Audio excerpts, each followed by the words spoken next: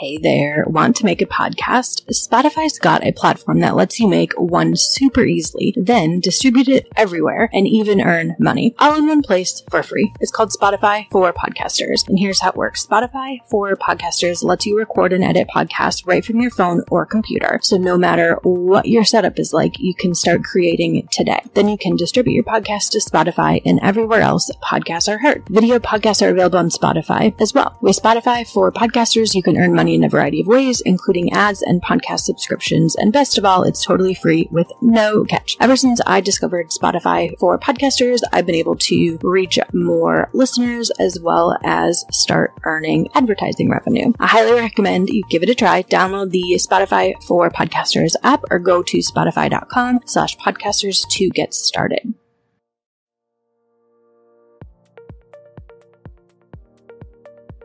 Hey there. I hope you're having an amazing day or night. Today, we are going to be talking about how to land an interview. So stay with me. You are listening to the Career Talk, Learn, Grow, Thrive podcast, where we talk about all things career related. I tell you how it is, and we get right to the point. I am your host, Stephanie Dennis. My background is in HR, which is what I have my master's degree in. And this is a good time to mention this podcast does contain adult language.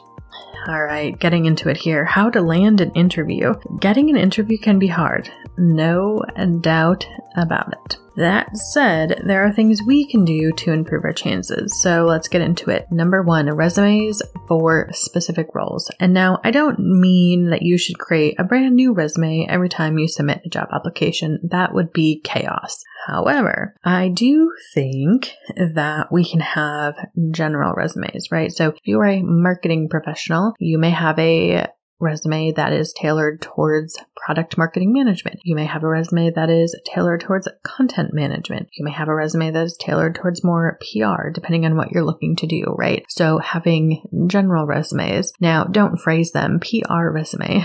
Name them, or don't name them that. Name them in a way where you know what they're for, but it's not so obvious that you just have like a bajillion resumes out there. It also could be leadership roles. Maybe you have the same resume and you're a recruiter and you're going to apply for recruiting type roles, but you want a resume for leadership roles versus individual contributor positions. So generally having a few different resumes depending on what type of roles you are applying for. Number two, complete the online application. Seems so simple, so basic, but if you don't complete the application, your chances go down drastically. Number three, once you do complete the application, follow up with the recruiter and or hiring manager on LinkedIn. Be brief, let them know you're interested, let them know you applied and that you would love to have a conversation.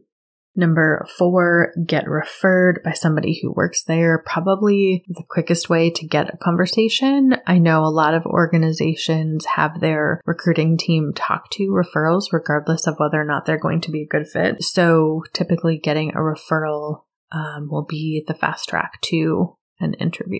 And not all companies have that rule or guideline or policy or whatever, but a good portion of them do because they want to encourage referrals. Number five, does anyone in your network know anyone who works for the company or has contacts in their network?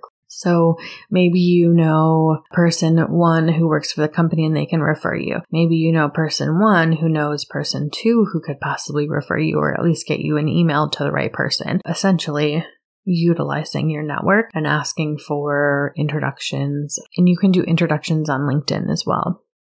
Number six, keep going. Don't stop applying. Don't stop putting yourself out there. I know it can be really, really discouraging. I fully understand that. Just keep submitting the applications. It usually takes an inappropriate amount of applications before you land a job. Not an interview, but before you get an offer, usually. I don't want to say that is a general rule, but I think I read somewhere it was like a crazy amount. It was like between 100 and 200 applications on it the average person has to put in before they get an offer. Now that said, that is going to vary drastically depending on the market. Number six, keep going. Don't get discouraged. I know it's hard. I know it is, find a way. Number 7, use a variety of websites, right? LinkedIn, Indeed. There are, very specific job boards for a remote work. There are industry specific jobs, right? So there are other job boards you might use if you're in tech versus marketing. Explore, Slack channels, things of that nature. I know there's like a product marketing management, I think it's called Product Marketing Alliance, maybe AngelList. So use a variety of resources to learn about new jobs and apply to them. Number 8, prepare a cover letter template.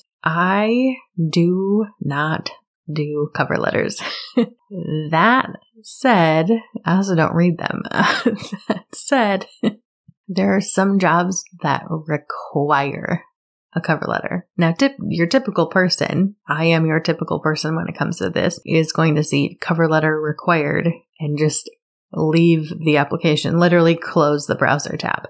However, because most of us are like, no thanks, we don't have time for this shit. If you actually take the time to create a cover letter template, you will for sure stand out because I promise you most people aren't doing it.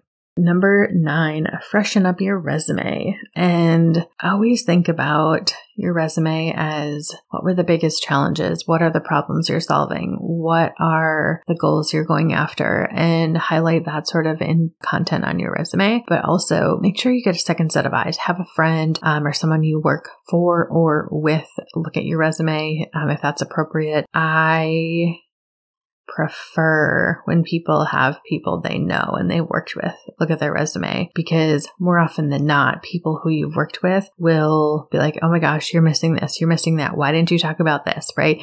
If they know what you do on a daily basis, they know the struggles that you have overcome and that you work through on a regular basis, that's the kind of information and insight you want. Now, if you can't get that, definitely a good friend, a family member, maybe someone you talk to about work, your partner, significant other, whatever it might be, getting that second set of eyes is really helpful. Number 10, apply to jobs that you are a match for. I know it seems like really obvious, like duh stuff, of course, but a lot of people, let me tell you, I review hundreds of resumes daily, if not weekly, and people apply to the most outrageous things sometimes. I'm like, why? Like, why did you even waste your time and effort? So make sure you're applying to things you're a match for, but not a perfect match. So I'll say that. If you match 60 to 70% of the requirements and you're really excited about the job, apply for it. You never know. A fun fact. I'm drawing a blank on the stats. I think women are more likely to apply to jobs they're a perfect match for. Whereas like men, I think it's like 50 to 60%. If they match the requirements, they'll apply for it. Let's say 40 to 60 because I don't remember the stat. I know it's pretty low. So I would say 60 to 70%. Let's find a happy medium, right? Number 11, research before you apply. You want to make sure that you're applying to companies that you actually want to interview for. I've been guilty of this, or maybe I'm going too quickly, right? I'm in like that application mode and I'm going and I'm applying to a bunch of things that look really interesting to me. And I forget to take that extra minute to make sure it's going to be a good fit. So then the company reaches out and they're like, hey, we'd love to have an interview with you. And then I'm like, wait, what was that company again? And then I go do my research and I'm like, ooh, JK. It's just awkward and it's a small world, right? People remember that sort of thing. So just make sure you take that extra minute to do your research.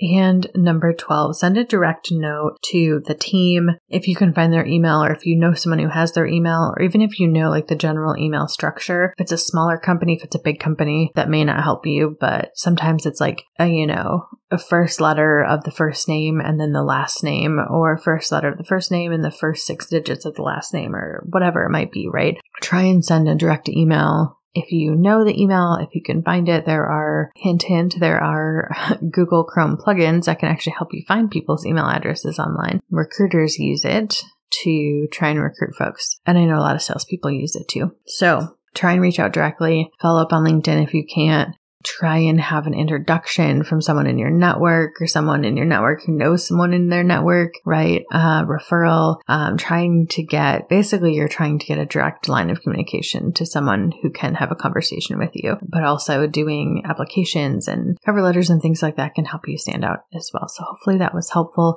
If you have questions or a topic you want me to cover, let me know. I would love to help if I'm able to. Thank you for being here listening. Really appreciate it. You can continue to support the show, listening, sharing with a friend, leaving a rating and or review, monetarily, PayPal, Anchor. The links are below. You can find me on the socials, StephDennis13, Instagram and TikTok, StephDennis for Clubhouse, and then Career Talk Podcast on Instagram as well. We are written, produced, hosted, and edited by yours truly. You are amazing, so awesome. I hope you have a wonderful rest of your day.